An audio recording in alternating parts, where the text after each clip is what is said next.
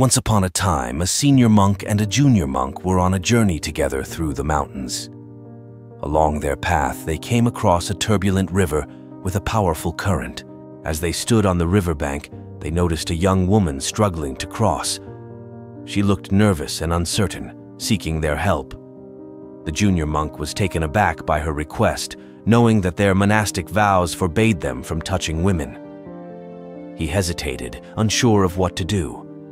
However, the senior monk, with a calm demeanor, stepped forward. Without a word, he gently lifted the young woman, carried her across the river, set her down on the other side, and continued on his way. The junior monk was shocked but remained silent as they resumed their journey.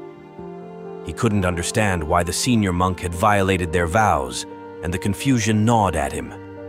Hours went by, and the junior monk's unease grew. He couldn't contain himself any longer and asked, "Why did you carry that woman? We're not supposed to touch women. Isn't that against our vows?" The senior monk stopped and looked at him with a serene expression. "I set her down on the other side of the river hours ago," he said. "Why are you still carrying her?" The junior monk suddenly understood the lesson. It wasn't about what had happened. It was about letting go of unnecessary burdens. The senior monk had moved on, but the junior monk was still carrying the weight of that moment in his mind.